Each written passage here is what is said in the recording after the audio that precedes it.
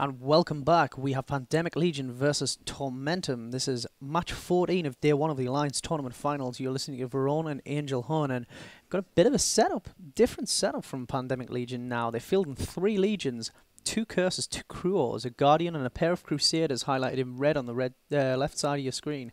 Maybe Pandemic Legion did need the practice.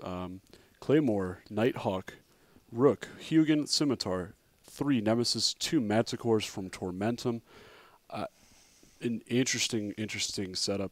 Most of the DPS from Pandemic Legion focused into the 3 Legions, something we haven't seen a lot of recently this tournament. Generally considered one of the weaker T3 ships. Absolutely. It's a familiar looking ship to me. It's actually the same, very similar DPS loadout to what I actually fly my own Legion as. So the whole shape is definitely one that I know. It also puts out an absolutely massive effective hit point tank when it's fitted correctly.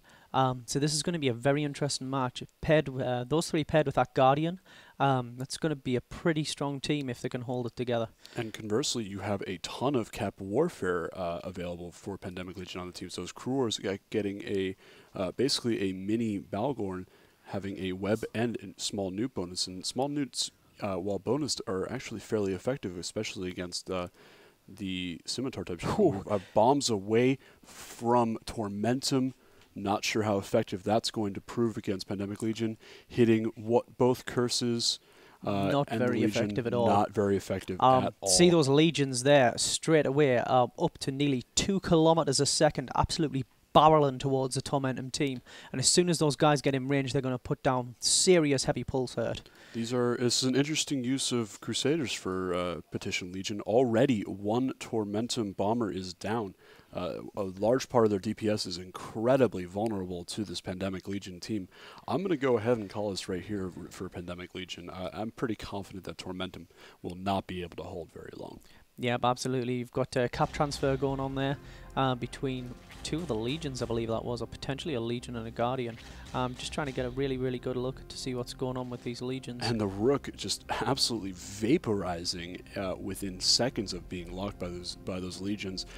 Pandemic Legion right on top of the majority of Tormentum at the moment. The Scimitar, I would be surprised if A, he had any cap, or B, if he wasn't sweating probably as heavily as I am right now. Yep, Morgan Redthorn there for Tormentum, destroyed for a boundary violation. So pretty much killing themselves as well as having their asses completely handed to them by this triple Legion. Would you rather die to CCP Claw or Pandemic Legion? I'd rather die to CCP Claw. It'd be less embarrassing given the antics recently. But oh wow, just Pandemic Legion, another completely different setup to what we've seen. 3 heavy pulse Legions, backed up by a Guardian. Just unbelievable amount of DPS, unbelievable effective hit point tank. Really taking advantage of the Amar hole, of the hole in the statistic of the Amar ships appearing in this tournament. Really effective against teams that are trying to predict their ECM fits. We have a second ship. We had a second ship actually destroyed by CCP Claw. Currency, which is actually, I'm trying to find. Oh, that's another Tormentum pilot. A second Tormentum pilot dropped by CCP Claw for boundary violation. I don't know what the hell these guys are doing, but they obviously don't know how far away from the beacon they are. One of the Curses there for Pandemic Legion just starting to slip into armor. I should imagine getting the Guardian pilot for PL will rectify the situation, and has done. Tormentum pretty much killing themselves, or at least I don't think PL can actually say they've won this match. Claw's killed more than them, I think. An impressive performance by CCP Claw, really a glorious warrior. Only lost 1 ship overall in all the tournaments that he's participated in, and it was really by his own hand. Yes, it was indeed, and you can see there, wow, these Legions just absolutely tearing the field up. Well, a lot of people said they're weak ships, they're not very good, blah blah blah, but it just shows when you put a little bit of thought into it, what you can come out with.